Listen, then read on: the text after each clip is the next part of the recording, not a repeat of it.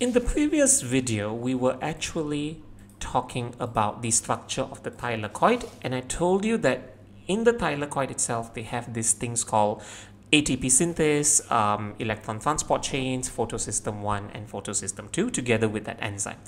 And most students have difficulties understanding these things called photosystems. So this video is to just explain what these photosystems are all about.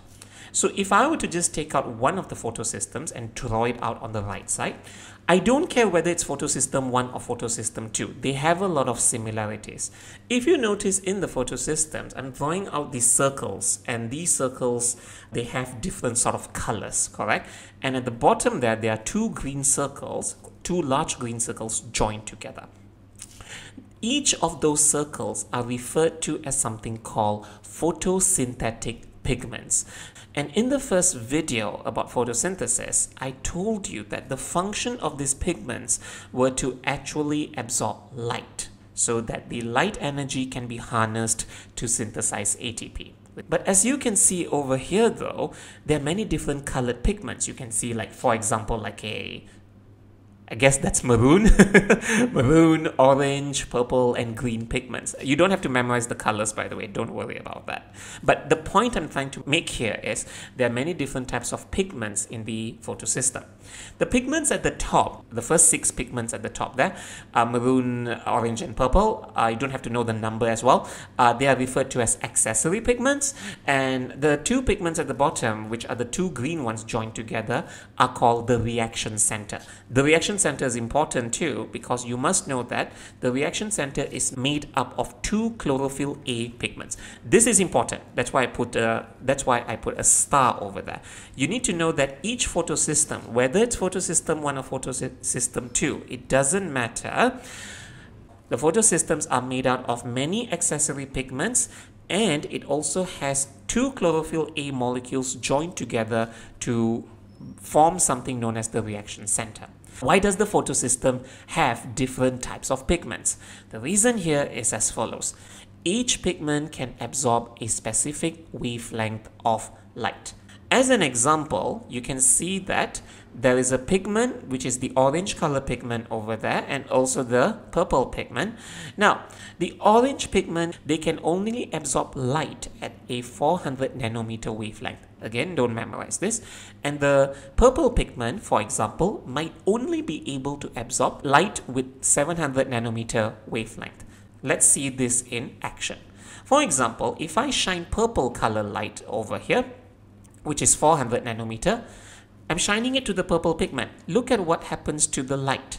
The purple light gets reflected. And this is not good, because if the plant wants to carry out photosynthesis, it needs to absorb as much light as possible. So if it cannot absorb 400 nanometers, you know, that's light that is not being absorbed, and that is light that is wasted.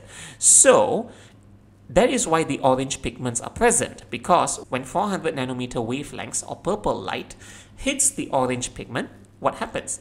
It doesn't get reflected. The orange pigment can then absorb the light. In another case, the purple pigment is not useless, because the purple pigment can help to absorb different wavelengths of light. If the question asks you, why do photosystems have many different types of pigments?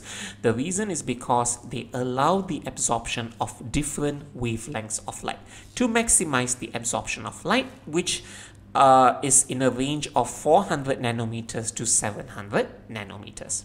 Now, once they absorb the light, what do they do to the energy that they have absorbed?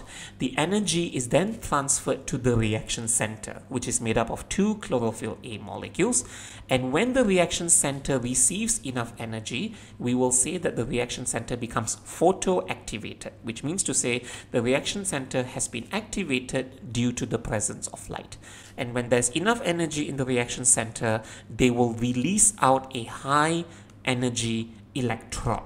So you might be thinking, okay, why does it have to release out an electron? Again, we will talk about that. As we go along, we are going to explain this bit by bit. I just need you to understand what the photosystem is supposed to do.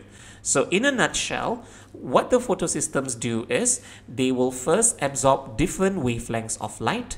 They will transfer the energy to the reaction center, which will cause something called the photoactivation of the reaction center, and an electron is released from the reaction center.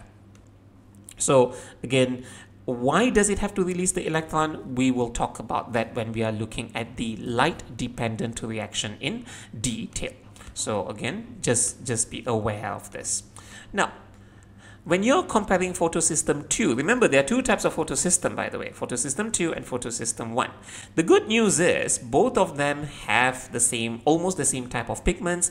They function the same way, where they absorb the light, transfer the energy to the reaction center, and the reaction center releases out an electron. The only thing I need you to be aware of is that photosystem 2, it has an enzyme over there, which I've represented in the blue pigment, and the enzyme in the photosystem 2 is called an oxygen evolving complex. What is the function of the oxygen evolving complex?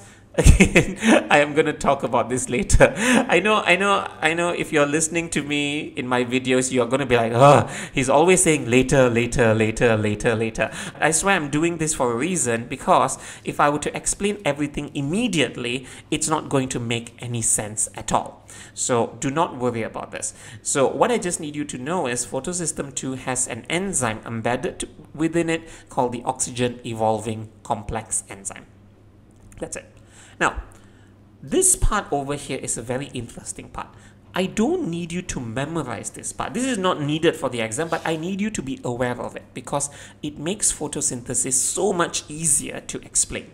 You see, when the light energy is absorbed by the pigments and they transfer the energy to the reaction center has to release an electron, correct? We know that that's how the photosystem works. But when the reaction center releases out an electron, that electron that is lost must be replaced by another electron. Okay, you don't need to memorize that. I just need you to understand this. The reason is because, again, the reason is not important, but if the reaction center continues losing electrons, it will destabilize its structure and it might break down. So to prevent the reaction center from being broken down or oxidized beyond repair, whatever electron that is lost must be replaced, which means to say if it loses 2 electrons, 2 new electrons need to come in and replace it so that it stabilizes its structure. You don't need to memorize this, but I just need you to be aware of this particular feature.